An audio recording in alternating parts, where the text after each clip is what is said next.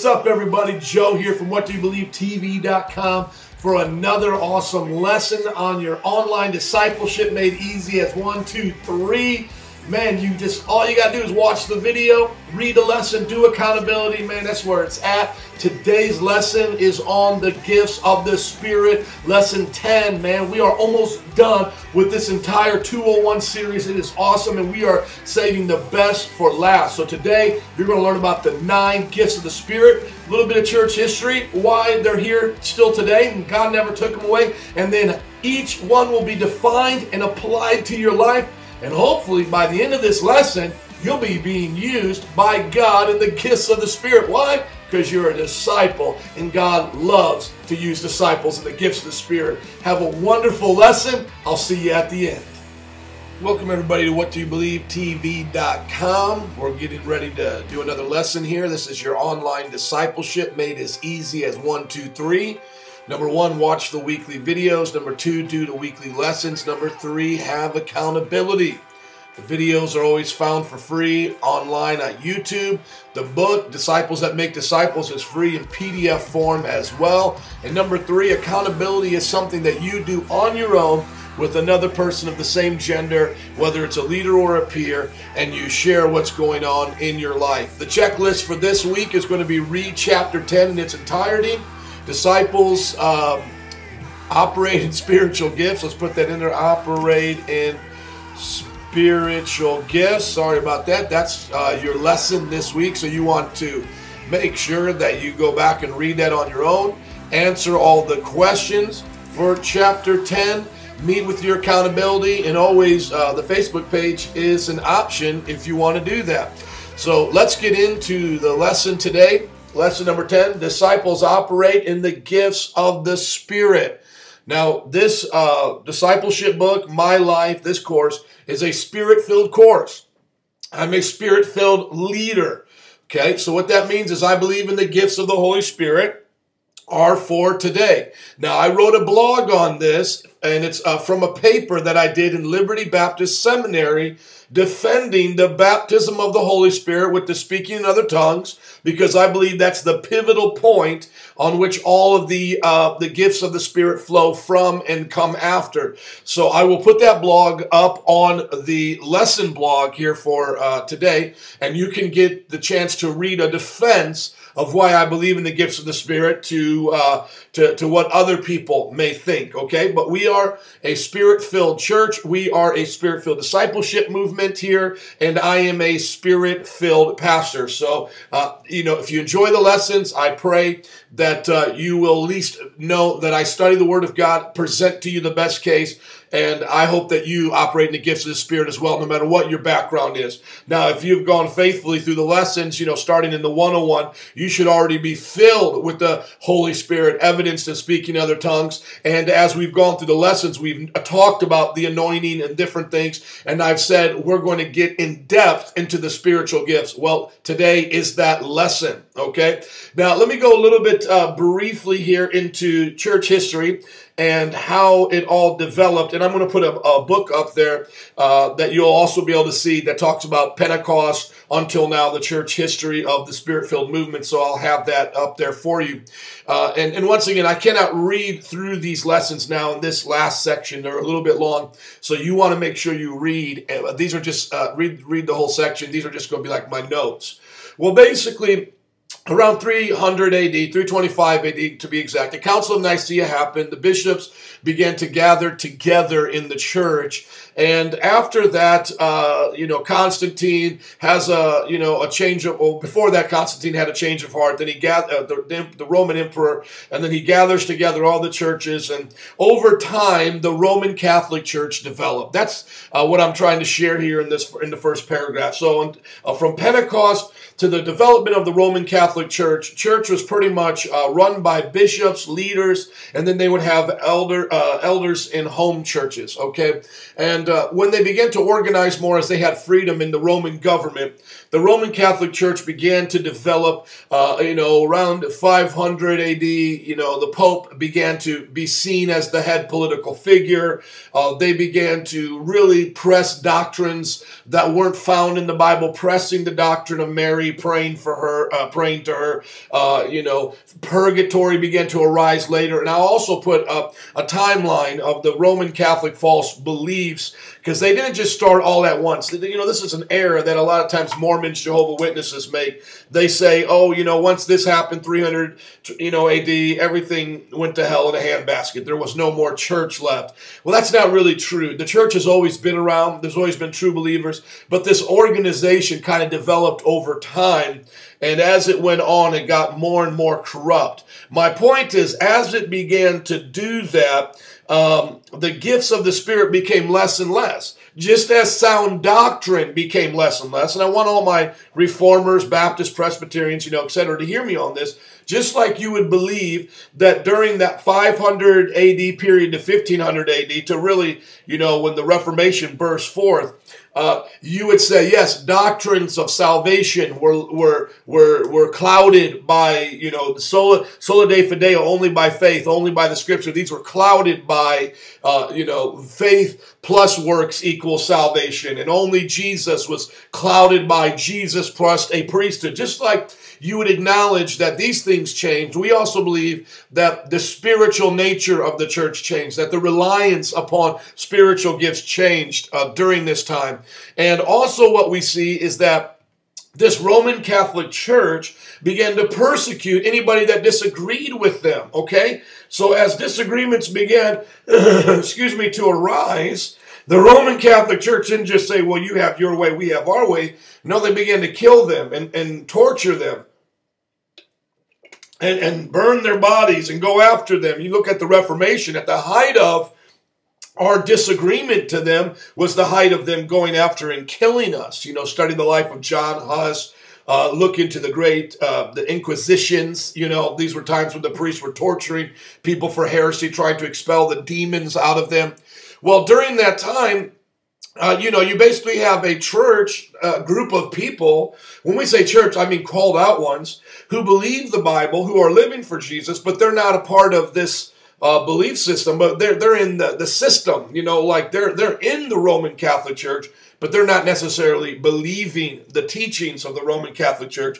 And like I said, you see that when you get to the Reformation. But even before that, you see people not always going along with that.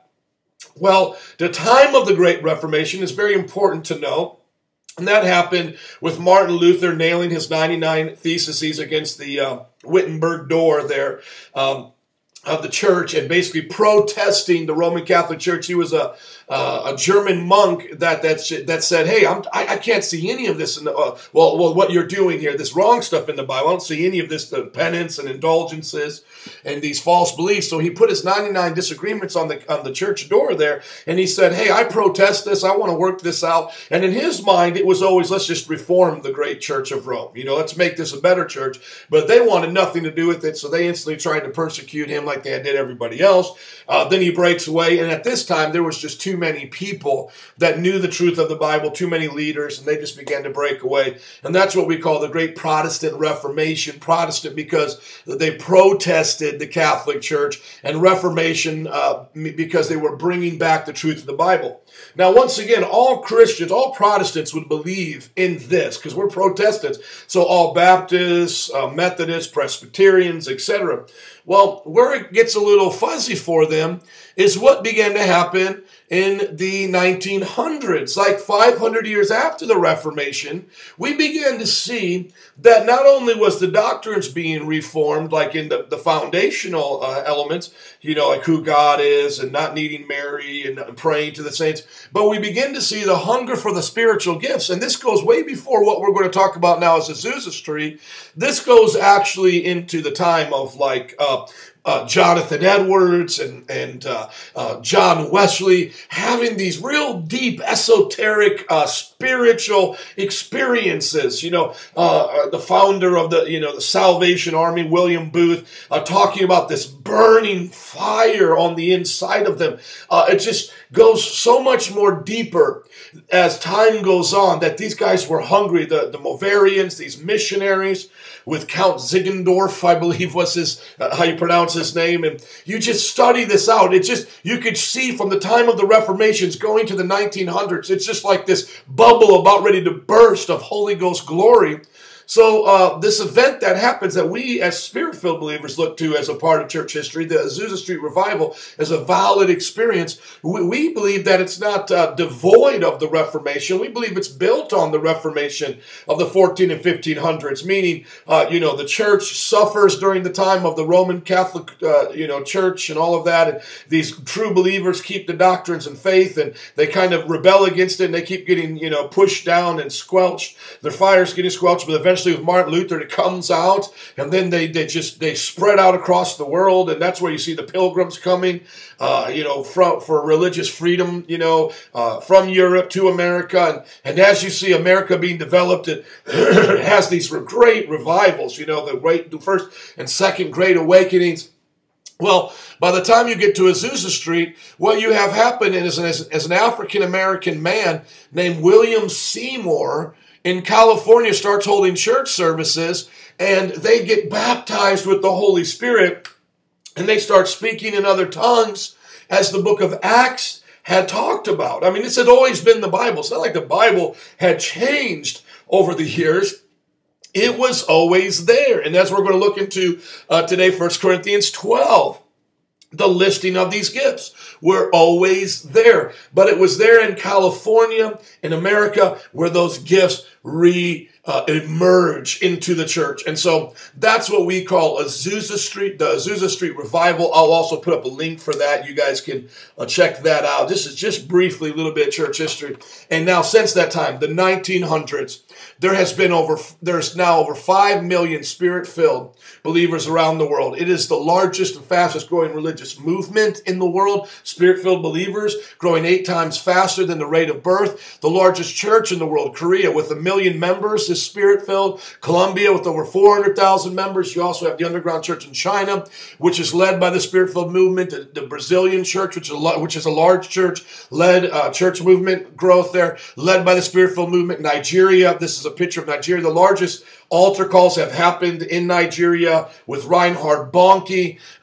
Just in China alone, there's 1,600 people becoming Spirit-filled believers every hour. This is amazing. I mean, you're living right now in the greatest outpouring of the Holy Spirit. And so for our purposes, I felt it good for you to know church history so that you can see how special God's gifts are upon the earth. No matter how hard the devil has tried to extinguish the gifts, God has proven to be stronger, and the hearts of true disciples have shown to be hungry for the manifestations of God's power upon the earth. Now, let me just go to the review right here so you guys can just track with me right here.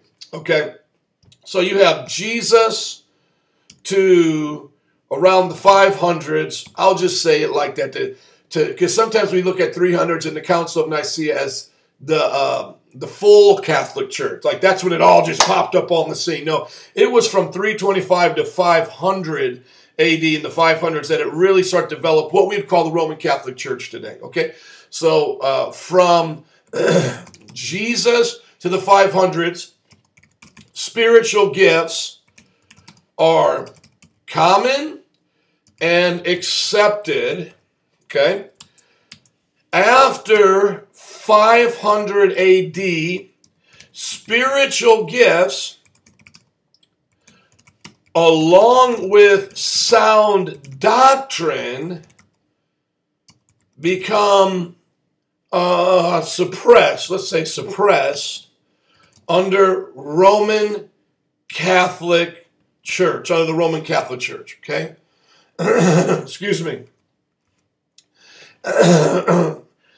After the Reformation of the 1500s, we'll say after the Protestant Reformation of the 1500s, the church grows in doctrine and spirituality, and we would say the pinnacle, the peak, in 1906 in California, Azusa Street, I don't want to call it the second Pentecost, but we'll just say the outpouring of the Holy Spirit, the re-establishing of the gifts. Okay, there we go. Does this make sense to you? Track this out. I'm going to put all this online for you. You're going to have timeline of the Roman Catholic Church, the false doctrines there. You're going to learn about the Azusa Street. We're going to make sure that you get this. And I'll put up a link here to a history book about Pentecost, about the Spirit-filled church and the true church being around from Pentecost all the way to Azusa Street, even through the Roman Catholic Church, history of the Spirit-filled movement. That's what it's called here, okay? Now, that's our basis. Even if that is not altogether true, which I believe it to be true, the bottom line is what I'm about ready to teach out of the Bible is true, right? So, I mean, what I'm saying is, some people can look back at history and go, well, I disagree about this part and this date you put on that. Okay, but the bottom line is, if my, summary of history is not true, what I'm about ready to show you in the Bible is without debate. This is the scripture. This is the theanustos, the God-breathed Word of God, and it will speak clearly to you about the gifts of the Holy Spirit initiated by the baptism of the Holy Spirit. So let's get into it. I'm just going to read here for a little bit to build that foundation, okay? Before Jesus went back to heaven, he told his disciples to wait in Jerusalem for the promise of the Father, the baptism of the Holy Spirit. That's Acts 1:8, okay? Why? Jesus wanted his disciples to do the same types of things that he had done, heal the sick, raise the dead, cast out devils, look into people's heart, expose the truth, and talk about the future with 100% accuracy. Okay, remember that about the anointing, the lesson we talked about in the anointing? That he said, the works that I do, you will do, and even greater, okay? And we'll read it here, John 14:12 through 14. I tell you the truth, anyone who has faith in me will do the things I've been doing. He will do even greater things than these because I am going to the Father. So there we see that the works that Christ has been doing, we are to do. Heal the sick, raise the dead, cast out devils, right? He says, and I will do whatever you ask in my name, so that the Son may bring glory to the Father. You may ask me for anything in my name, and I will do it.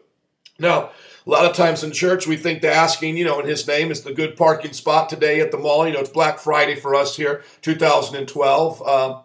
November 23rd, Black Friday. And people are going to be praying for good parking spots and deals. Well, the Lord will hear that, and he may do that according to his will. But that's not what he's talking about, right? He's talking about the whatever there is, whatever needs a miracle, whatever you see that you can't accomplish. Well, I'm going to start accomplishing those through you in my name. Like you look at Elijah, he's splitting the Jordan River and he's raising the dead. Well, Elisha, he's going to go out and do that. He went out and did that same thing, but then it's like it stops after that. Well, Jesus is saying, now in my name, you're going to do this. You're going to keep doing this. It's not just, one man to another man. This is upon all of my disciples. And then you look to Mark 16, and by the way, I'm not going to get into the variant or the accuracy of this passage for those of you who are concerned about the validity of it according to the New Testament manuscripts. I deal with this in the blog that I write. I do believe, excuse me, I do believe this passage to be valid. If it is theanustos, God-breathed scripture, I cannot stake my life on it because the manuscript witness is weak, but I can say it is valid to the church and what the church believed and to what was going on at that time and to what would have been said by Jesus either in this exact words or this is summarizing what Jesus has said. So I trust this. Whether it be scripture or not, I'm saying I trust it to be true. Now, let me just explain that for some of you who don't know what I'm talking about. When you look at your NIV Bible, and let me just give you an example of this real quick here. Mark 16 has a weak manuscript support for being in the original manuscripts, okay? So when we look at the Bible, we look at manuscripts and we make sure that what we put together in the Bible has the most valid manuscripts. Well, you look here in the NIV, it has a note here. The earliest manuscripts and some ancient witnesses do not contain verses 9 through 20, and that's part of what I'm going to be sharing here. And, sometimes the Reformed brothers and different things, when they attack us as Spirit-filled brothers, they go to one of these passages that, this passage here that we like, and they say, this is really not even a valid passage of Scripture. We shouldn't be using this. But the reason why I still use it is because I believe it's valid, and I give the reasons in the blog. I just don't have time to do that. I'm just saying why I'm using it right here is because when we say, Abraham Lincoln was president during the Civil War, now that is not theopneustos, God-breathed, as it says in 2 Timothy 3:16, all Scripture is God-breathed. Abraham Lincoln, the statement, Abraham Lincoln was president during the Civil War, is not God-breathed Scripture, but it's true, okay? So I believe, the Bible says in the book of John, Jesus said many things that were not recorded in these books. And I believe that, even if this is not, the Scripture that Jesus wanted and it wasn't preserved in Scripture, I believe it is considered to be historical fact. That meaning Jesus probably did say something like this, and that the disciples summarized something like this, and the New Testament community believed in something like this, and they kept it around, and they could have placed it into Mark when they saw that Mark was missing in ending, okay? So that's why I use it. I can't get into any more depth than that, but I will read it now, and that is to me my for argument's sake argument. So if everybody said, well, if they said all the scholars say this, you shouldn't receive this passage, this is just the way it is. And I would say, for argument's sake, let's say you're true. I still believe it can be factually true. But in my heart, as I've read it, as I've experienced it, and as I've even searched it out, though I don't have the manuscript evidence, it's not as strong as it is for all the other passages of the Bible, I do sense that this is what God has given us. I do sense it to be theopneustos, and there are some that do as well, scholars, and I choose to side with them, okay? So we'll go on now. Okay, here's what he said. Go into all the world, preach the good news to all creation. If you just were lost for those last 2 minutes, it's okay. We're going on to spiritual gifts, okay? That was a little bit of textual criticism there. Now, the blog will help you. Those of you who are new at textual criticism, the blog here will just help you, okay? That I'll be putting up. That defends all of these things I'm talking about. Go into all the world and preach the good news to all creation. See, who can deny that, right? Whoever believes and is baptized will be saved, but whoever does not believe will be condemned. And these signs will accompany those that believe. In my name, they will cast out demons. They will speak in new tongues. They will pick up snakes with their own hands and drink deadly poison. It will not hurt them. They'll place their hands on sick people and they will get well. After Jesus had spoken to them, he was taken up into heaven, sat down at the right hand of God. Then the disciples went and preached everywhere, and the Lord worked with them and confirmed his words by the signs that accompanied. See, that's why I believe this to be true. The disciples did preach, and signs and wonders did follow. Well, what signs and wonders does Jesus say are going to happen? Drive out demons. Well, you see that in the book of Acts? Absolutely. Did they speak in tongues? Yep, you see that in the book of Acts as well. Did they pick up snakes with their hands? Well, we see a snake latch on to Paul, and it not kill him, so he was invincible to natural disasters or attacks, yes. Did they drink deadly poison and not get hurt? Well, we don't see the poison, but we see the shipwreck and other things try to come into their lives and it not hurt them. And then we see later on that they did try to poison one of our disciples and it didn't work and he lived and, didn't hurt them at all. And let me just get that for you real quick. Who did they poison? Who was the disciple that was poisoned? I believe it was John. Yes, John was poisoned. John the Apostle was poisoned, but it did not kill him. That's in church history. We're not 100% sure if that happened, but that is what's been handed down to us. But we have evidence of that. And then lastly, place their hands on sick people and they will get well. Happens in the book of Acts. Well, I like to summarize it like this. They will cast out demons, speak in tongues. They will be invincible until, they will not get hurt until Jesus says their work is done as missionaries or leaders. And then they'll place their hands on the sick and they'll get well. Do you see that in the book of Acts? Do you see people casting out demons?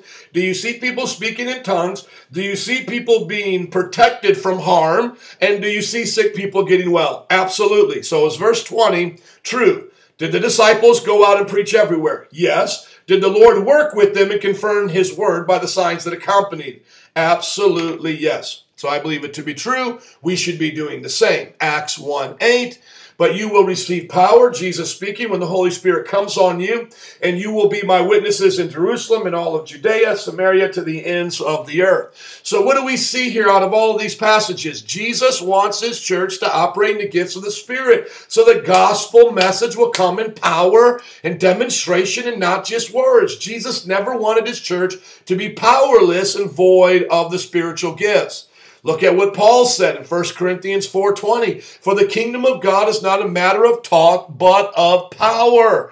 So there was demonstration of power in these men's lives. Now, I don't have time to read all of this, but the bottom line is that I'm writing here is, if Jesus cast out demons in his day, if Paul cast out demons in his day, why do you think we don't need to cast out demons in our day? Of course we do. If Jesus needed to heal the sick in his day, Paul healed the sick in his day, why do you think we don't need to heal them in our day? Of course we do. If God revealed hidden truths and spoke prophetically in his day, and Paul did in his day, don't you think we need to in our day? Of course we do.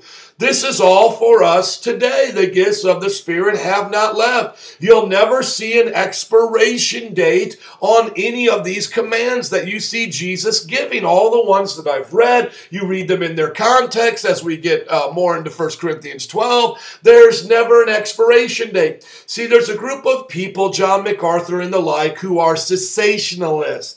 Cessationalists, okay?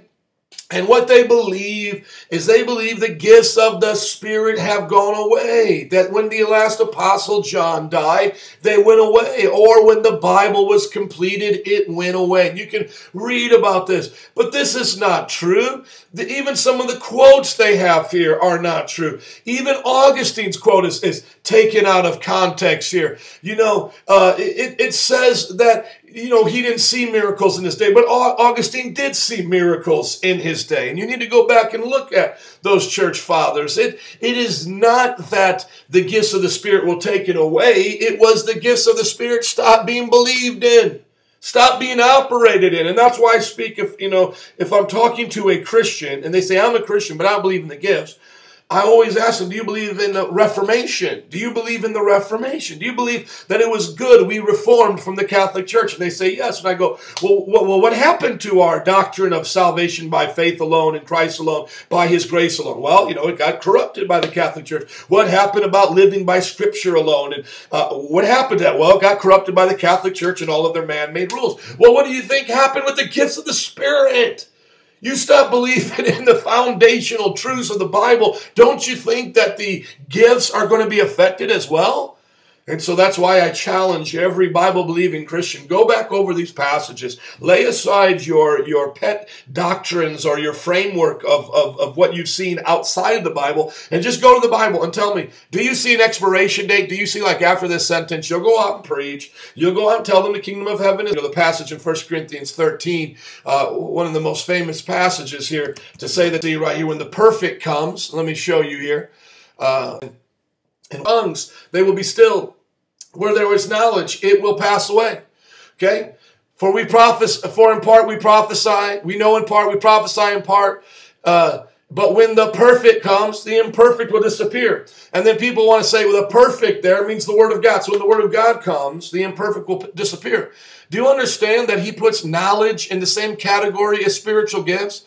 And most theologians understand the perfection here, that like here, right here, this is Guthrie's commentary on, this is Frank Gabian, Expositor's Bible Commentary. He'll even tell you that most theologians believe, matter of fact, I can't think of any, that believe the perfection there is speaking about the Word of God. The perfection there is when Christ comes and brings the perfect state upon the earth. And that's simply what it's talking about. It says, it seems more normal to understand teleon in verse 10 to mean the perfection is to come about at the second coming, or if before, when the Christian dies and is taken to be with the Lord. You see, there are other problems regarding the completion of the canon view of teleon here. So people who believe that the completion of the New Testament is the perfection, you see here Gabian, it's just rebuking it. It's not true. The early church didn't believe it to be true, and it's not true according to the context. The gifts of the Spirit are still here. These things are remaining. The perfection that it's coming, the teleon there in the Greek, which is the perfection, what it's speaking of is the coming of Christ, or the believer in Christ, when he dies, becoming perfect. That perfection, that perfected state. That's where you don't have to learn and study books anymore to gain knowledge. You simply gain it by really osmosis, being in the presence of the Lord. And that's why you don't need tongues and prophecy, because you're perfected. That teleon is with you. Okay, a little deep there. No expiration date. Do what the early disciples did. Amen. The gifts are for everyone. The bottom line is that the gifts are for you. Young, old, male, female. Oh man, just got to get into this real quick before we read it. Acts chapter 2 at the end here of Peter's speech, when he's talking about what's going on here. He says, we're not drunk. This is outpouring of the Holy Spirit. This is the signs of Joel happening.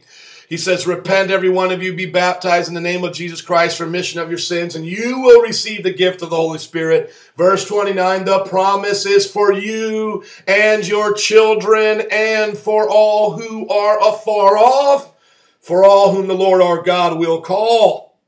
With many other words, he warned them, pleaded with them, save yourselves from this corrupt generation. Let me ask you, is the promise of salvation still for you today? Is it still for your children, your children's children? Come on. For as many as the Lord our God calls, for those who are far off, yes. Well, then why wouldn't the gift of the Holy Spirit be for us today? And as a matter of fact, the promise is not referring even to the salvation. The promise, because the context here, is of the Holy Spirit. So I kind of tricked you, right? So I said, if salvation is for today, then the gift of the Holy Spirit's for today. But he's not even talking about the gift of salvation here as the promise. If you understand and you go back here to Acts 1:8, the promise is actually the gift of the Holy Spirit. They could be saved in the Old Testament, not necessarily born again, but they could be saved. However, they did not have this gift, this indwelling as they did now. And here you see Jesus saying that you shall receive power when the Holy Spirit comes upon you. And that is what he's talking about. And if you go up here, he says, do not leave Jerusalem, but wait for the gift my Father promised, which you have heard me speak about. For John baptized with water. In a few days you'll be baptized with the Holy Spirit. That's Acts 1, 4, 5, 6, 7 through 8. Okay, you guys with me there? That's powerful. It's for everyone, all those who are far off, everybody, male, female, all different nationalities. Okay, now 1 Corinthians 12, 1 through 11 will be our text as we learn about the gift of the Spirit. And let's start off in verse 1, 1 Corinthians 12, 1. Now about spiritual gifts, brothers, I do not want you to be ignorant. And guess what's going on today? Ignorance. Why would you want to learn let me ask you like this. Would you want to learn how to play basketball from somebody who can't play basketball? Or this, would you want to learn how to fly a plane by somebody who's never flown a plane? Why is it we have people without spiritual gifts telling us, people who have spiritual gifts, how to use spiritual gifts? Well, there shouldn't be this and there shouldn't be this, and the scripture says this. Well, let me ask you a question. Do you speak in tongues? No. Well, do you prophesy? No. Well, then why are you telling us who speak in tongues and prophesy how to interpret these scriptures on when to speak in tongues and prophesy? It is ignorance. You don't know what you don't know. Hello? Ignorance means you don't know what you don't know. Amen. Don't be ignorant. As Mr. T said, I pity the fool. I pity the fool. Amen. I pity the fool who is ignorant of spiritual gifts and yet wants to cause confusion in the body of Christ. Let Paul, the one baptized in the Holy Spirit, speaking in tongues more than all of them, right? Let that man who said, I urge you to eagerly desire the spiritual gifts. Let that man say, who said, don't forbid speaking in tongues. Let that man teach you about spiritual gifts. And it all will make sense. Because when you have spiritual gifts, you're spiritual, right? And then you understand what Paul is saying. Those who don't have spiritual gifts and they want to tell us tongue talkers shouldn't be doing it in service and we shouldn't do it like this and that. That's all from their ignorance. Let's look at it. 1 Corinthians 12, 1 through 11. Don't be ignorant, okay? Let's not do that. Talks about you were led by pagan idols. Now you're led by the Spirit. And you can test the Spirit because the Holy Spirit will say Jesus is Lord. Demonic spirits cannot do that. Let's keep going. It says, and here's a defense of the Trinity. There are different kind of gifts, same Spirit, different kind of service, same Lord, referring to Jesus. Different kinds of working, same God works all of them in all men, referring to the Father there. Spirit, Son, and Father there. And it says it works, God works all of them in all men. All of them and all men. So you have the potential for all gifts in you. We'll talk about why not every gift is manifested in your life at every time, but the gifts are always available to each one. That's why it says in verse 7 now to each one the manifestation, the sign, the bringing forth of the Spirit is given for the common good. To what? Each one. Each one has the opportunity for the manifestation of the Spirit to come. The Holy Spirit can show himself through each one of you at any given time as he wills. And then now he lists off the different gifts of the Spirit. It says to one is given the message of wisdom, to another message of knowledge, by the same Spirit, another faith, by the Spirit, gifts of the healing, by the one Spirit, to another miraculous powers, another prophecy, distinguishing between spirits, speaking in different types of tongues, and still another interpretation of tongues. Okay, so it says to each one of these, the Spirit, the gifts are given. And it says now in verse 11, all of these are the work of one and the same Spirit, and he gives them to each one just as he determines. Now, really quickly, somebody may say, well, I don't have the gift of tongues, and I don't have this gift. I mean, you may have this gift, they're not understanding. You have every gift. You have the Spirit that gives the gifts. That's why. You have every potential to those gifts. The thing is, God will give them to you as he leads. Now, the next thing, speaking in tongues. How many people spoke in tongues on the day of Pentecost? Acts 2. Everybody. How many people spoke in tongues in Cornelius' house? Everybody. How many people spoke in tongues when Paul baptized the followers of John and John's disciples? Everybody. So what do we learn from lesson 6 of the 101 book? The baptism of the Holy Spirit is a experience for all believers. Now how these gifts are done in the body, in the church, are done just as he determines. That's the whole point. He's setting order in 1 Corinthians 12, 13, and 14. And what he is simply saying here is, all of us have this Spirit, and we're already baptized in this Spirit, speaking in tongues, blessed by God, spiritual power, bam, is upon us. But now this Spirit is going to operate these 9 gifts just as he determines when we get together. Okay? Now, you want to learn more about the gifts of the Spirit? Great introductory book by Lester Sumrall called Gifts and Ministries of the Holy Spirit. There's very more in-depth books than that, but this is a good one to start with. And I just don't have time to get into all of this in detail, but let me now just begin to summarize these. We're going to look at these 9 gifts of the Spirit in 3 categories of 3, okay? We're going to look at revelation gifts, inspiration gifts, and power gifts, okay? So we're going to look at these right here. We're going to look at revelation gifts, power gifts, and inspiration gifts, okay? That's how they're listed. That's how a category will make it easy for you, okay? The message of wisdom, revelation gifts. Message of wisdom is a supernatural revelation of the divine purposes of God given. God gives a person wisdom about the future and what they should do, okay?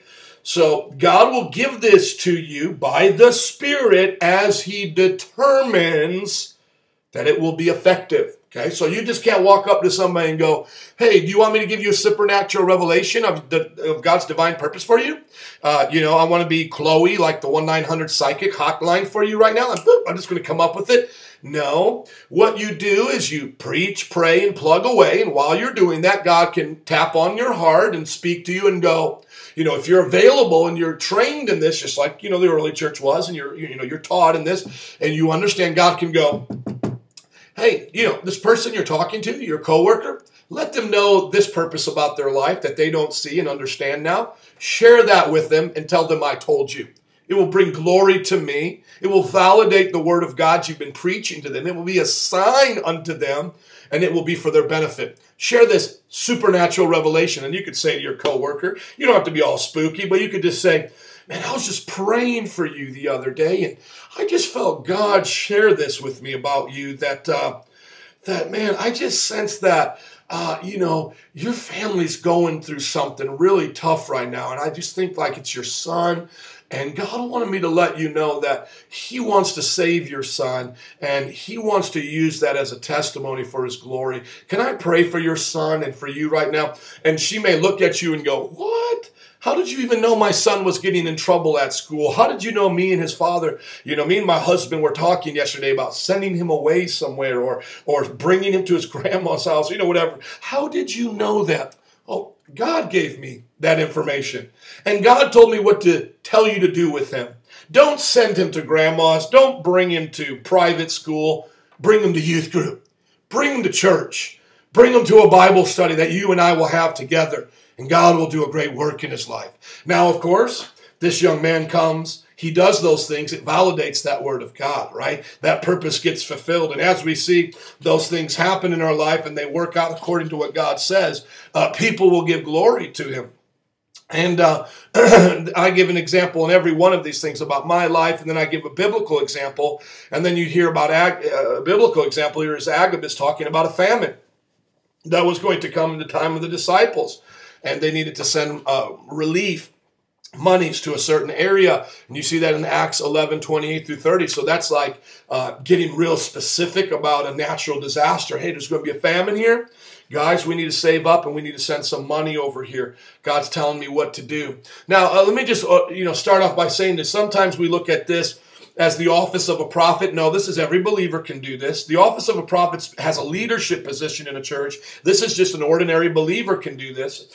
So everybody can do it. But obviously when it goes to predicting in the church and all of that, we need to have that office of an elder or deacon with the authority of our gift. Okay, so that, we need to be careful to distinguish between, I'm going to prophesy or give a message of wisdom to my pastor and have authority over him because I have this gift. No, the order of the church still remains. And then the next thing that I want to say is sometimes people look at this like the Old Testament standard of a prophet or something, if he says something and it doesn't come to pass, he should be put to death.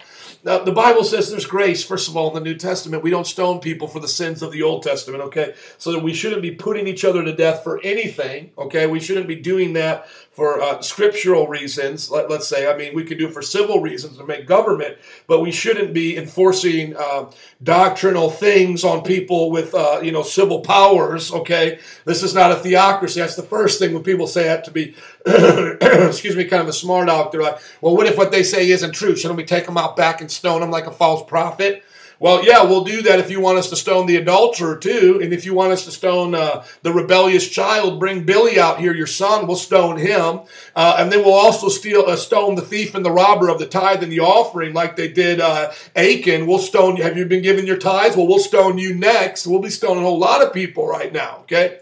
So that's number one. That's dumb. It's not theologically correct. Number two, what do we do if somebody is wrong? What if they give that message of wisdom? Well, and it doesn't come to pass? Well, what I tell people is repent. Say I'm wrong. Yeah, guys, you speak this to your coworker and she goes, what are you talking about? Billy just got great grades, not knowing where you're going with here. We love Billy. Billy's doing good. And then let's say you go, well, okay, well, just pray on it and see what happens in the next couple of months. And months go by, a year goes by, whatever. And because sometimes these things take time is what I'm saying. But let's just say it's obvious. It has not happened. You were wrong. What should you do? You should go, I'm sorry. Hey, you know what? 6 months ago, I really felt I heard something from God. It didn't come to pass. I'm really trying to be obedient, man. I'm sorry. That was probably just my own thought or something that was in my heart. Would you forgive me? Amen. So what do I tell our person in the church? Just forgive the person who gave you the wrong word. And that's why I say in our church, do it in a council of many. Have other leaders around and don't take somebody's advice because it's thus says the Lord. Weigh it by Scripture. But if the worst comes to it and it's wrong, let that person repent. let the church continue to teach the one giving the gift, giving the word, how to do it better, how to hear from God. Do you hear from God perfectly in everything, everything you do? No. So what we're saying in spiritual gifts, we're giving each other the same grace that we would in any other thing we're doing for God. We're not going to kill people over this, because that's not what we do in the New Testament. Okay. But there does need to be transparency. There does need to be a repentance if a word is wrong. Now, the next one we go to, message of knowledge. Supernatural revelation of the knowledge of God concerning His will. God will reveal His knowledge about somebody's past or present. Now, this is very specific. It'll be like, hey, Jesus sitting with the woman at the well. It's like, wow, you got some husbands. Yeah, and you're not married to them. You got some problems, don't you? How'd you know that? You must be a prophet. See, God gave me a message of knowledge, or word of knowledge, as it's said. Message and word there mean the same thing, by the way. And the same thing in the future. It would be like, instead of giving advice, like the message of wisdom is like giving wisdom and advice, the knowledge is saying, God knows this, and He wants you to know it too. He wants you to know He knows, right? So you look to the future, and God lets you look to the future. And let's say we're talking to your coworker about Billy, and you go, oh man, I was just praying, and I just felt something, man, that I just felt the Lord telling me Billy's getting kicked out of school today. And God wants me to tell you not to get discouraged, just to trust Him, and God's going to use this for His good. And I just want to let you know, I just felt that in my heart. I know it's not good news, but I just got to share that with you. And she goes, oh my goodness, I don't know what to do. And let's say she comes home, and all of a sudden Billy's coming out of his room, and she goes, Billy, you shouldn't be home yet. And Billy goes, I got kicked out of school today, Mom. I've been doing so bad, I messed up. And all of a sudden, what does the mom do? Give glory to God and go, oh my goodness, my coworker told me that she knew something about this, God knew something about this. Oh man, God is in the midst of my trouble. He's in the midst of this. Oh man, God is real. I want to repent. I want to live for God. I want to spank Billy and then get him living for God, right? Okay, so it's looking to the past or the future and giving specific knowledge as a sign. These are signs. Distinguishing between spirits. Now, this has to deal with casting out demons, a supernatural revelation about the origin of a spirit. This gift reveals whether something is from the Spirit of God, an angel, an evil spirit, or the spirit of man. When you are dealing with spiritual warfare, warring against the evil of this world, you need to know what the spirits are. Jesus spoke to the spirits at the time of the gatherings and said, who are you? What are you doing there? They said, we're legion. We are many. It's like sometimes we look at this as only being like what psychics can do. And I'm not saying like, let's call up a spirit and be like, hey, Beelzebub, what are you doing today? I'm just saying that we need to have some discernment. We need to know what's going on. And now people talk about the distinguishing between spirit, and they just call it discernment, like it's a natural thing. Like, I discern you have a bad attitude, and I discern you have that. That's just you being nosy and gossipy and all other crazy stuff. We're not, and honestly, you can, by God's Spirit, you can understand people's attitudes, but that's not what this is talking about. This is not talking about distinguishing between people's attitudes, okay, as what people call discernment, like in that way. No, distinguishing between spirits is involved in, casting out demons, receiving angelic visions, or visitations to know which one is of God. Because, Joseph Smith received an angelic visitation. He didn't know it wasn't of God because he didn't possess the Holy Spirit. So he was deceived by a demon coming as an angel of light. Hello. And as I've cast out demons, I believe there's demons of different kinds. Just like, Ephesians says there's principalities and there's demonic strongholds in high places. I believe there's rank within demons. There's order. There's demons that bring sickness.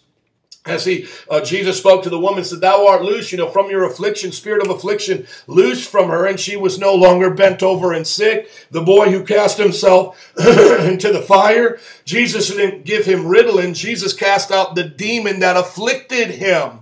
And he no longer cast him out and threw himself into the fire. Excuse me. And so we need to be able to deal with demonic activity, understanding where it's coming from, its origin. Excuse me. And then we need to discern when people are doing wicked and evil things, and their spirit is corrupt. Paul cast blindness on a man in the book of Acts because this man's spirit was corrupt. He was pretending to be a prophet, but he was really lying to the people, and he cursed the man. I mean, this is some real stuff here. Peter receives a visitation from an angel, looses him out of a jail cell. So does Paul and Silas, and they were like, okay, this is God, I need to follow you, this is the distinguishing between spirits. Okay, biblical example, Paul casting blindness on a man, okay, Acts 13:6 through 12, knowing what was good and what was evil. Now, we go into the power gifts, okay, this is what's going to display massive power. Bam, the gift of faith is going to be believing God for supernatural things by faith.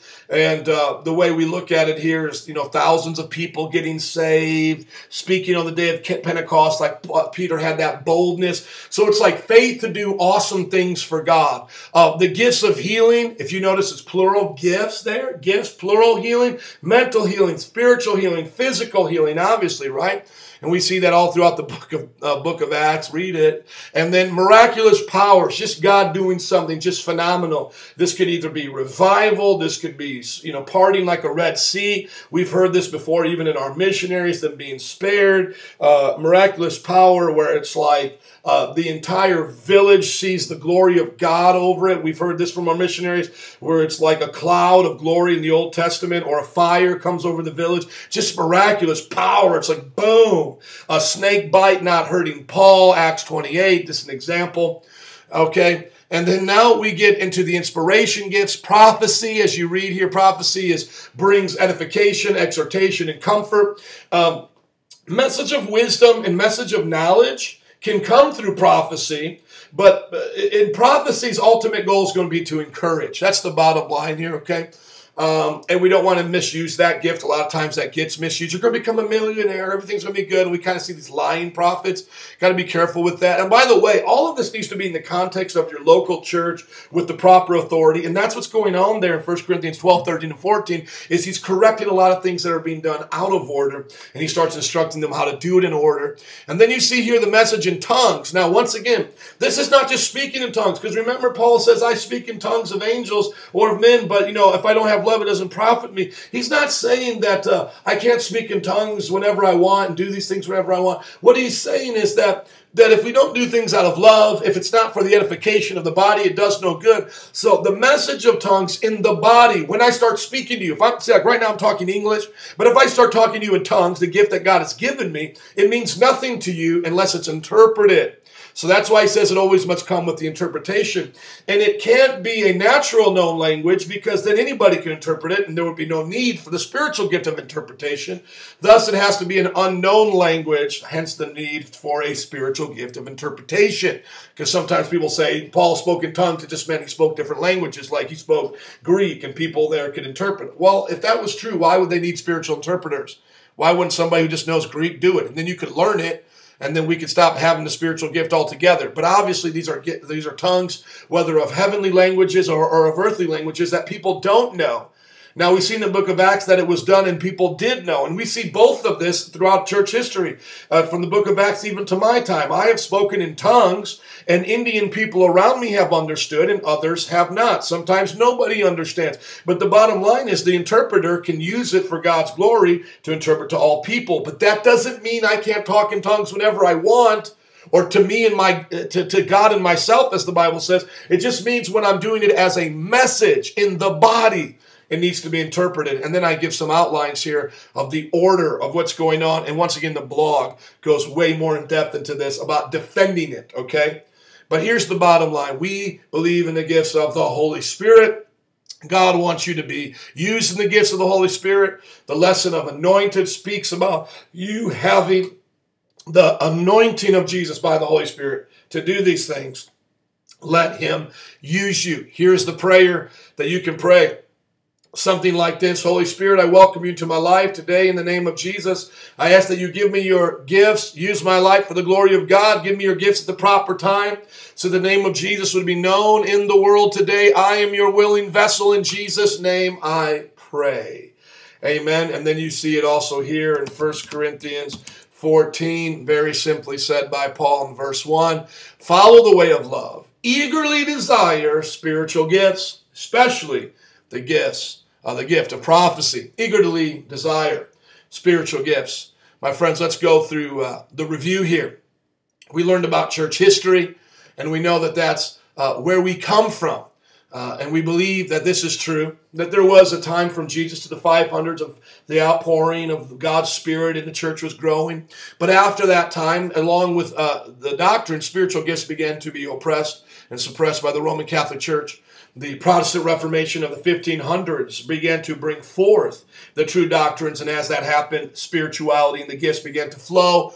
And then the bursting forth of that in the Azusa Street revival in California in 1906. And now we see it being verified by the numbers of the growth. We see God moving according to this way. If it wasn't for the Spirit-filled church, in many places the church would be declining and dying. But yet it's bearing fruit everywhere it goes.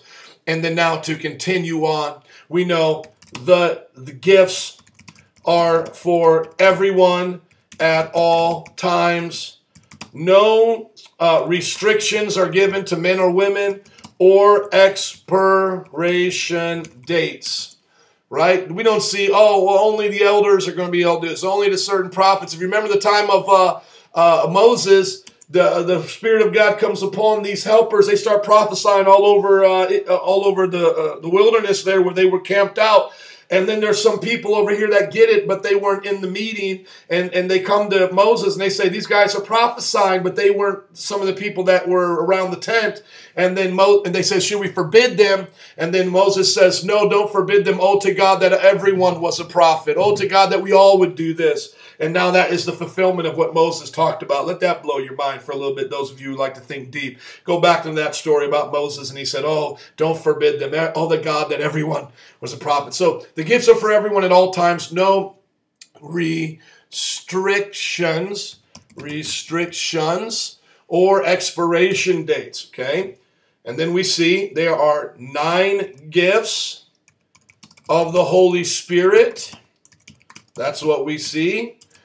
And they are 3 revelation gifts, giving the revelation of God. 3 power gifts, showing the power of God. And then we see there are 3 inspiration gifts, inspiring and encouraging the people. And so what do I suggest? Number 1, just like Acts 2:38 says, let's say this: repent, be filled with the Spirit,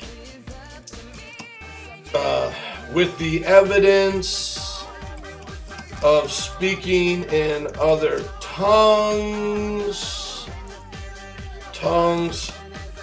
and then under the leadership, and then under the leadership of the church, be used in the 9 gifts. Okay, so that's kind of like the review there, and in the closing point there. According to Acts 2:38, all of you repent, be baptized, be filled with the Holy Ghost. This gift is for you, your children, all those who are far off, whoever will call upon the Lord. Here it is. Repent, be filled with the Holy Spirit, speak in other tongues like them. And then in the context of your church, under the leadership, be used in the 9 gifts. So, run these by them. Whenever you're being used in these gifts, run it by the church. Not like you need to seek permission every time. Just be like, hey, man, I prayed for somebody, and, I'm believing God for them to be healed. Or, I gave them a word, and I'm wanting to see that thing come to pass. Or, Pastor, I was in church today, and I really felt this, and I want to share this. May I do that? Or what do you feel about this? Bring it in the context of the church. Well, guys, I hope that you had a great time. This was a powerful message. We went through a lot. This is what I believe. I want to know what you believe, and come on back to WhatDoYouBelieveTV.com. God bless you. Boom shakalaka. Are you ready to be used in the gifts of the Spirit? They have been freely given. Hopefully you have freely received. Now it's time to freely pour it out. Amen. Get into a great church that allows the gifts to flow. That would be my advice. Find leaders that keep you accountable in those gifts. We're not going to stone you if you make a mistake, though. We're going to teach you not to keep doing those same things, but we want to see you used in the power of the Holy Spirit. This is what God is doing around the world. I've added some cool links to the blog. Check it out, and you can see all the different things that God is doing through the Spirit-filled church. Awesome. And so let God use you. Let God pour his gifts out through you. They're given to each one as he wills. And so I would just say, be a willing vessel wherever you are. Let God use you in the gifts of the Spirit. Well, this is what I believe. I want to know what you believe. Check me out on Facebook. Let me know. Otherwise, tell all your friends about this. Be using the gifts of the Spirit, and we'll see you next time. God bless you.